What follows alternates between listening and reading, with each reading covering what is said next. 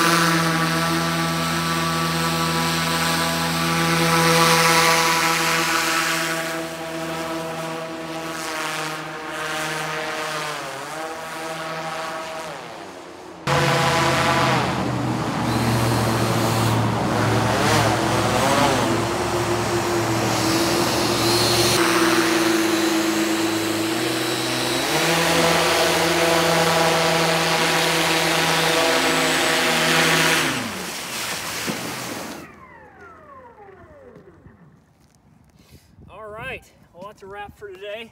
So overall, the lateral thrusters definitely helped the controllability quite a bit, but I think the key thing is this is just quite a tricky beast to fly, because this thing will follow any slope, but it's just really going to take a little bit of practice, I think, to get down all the proper piloting techniques.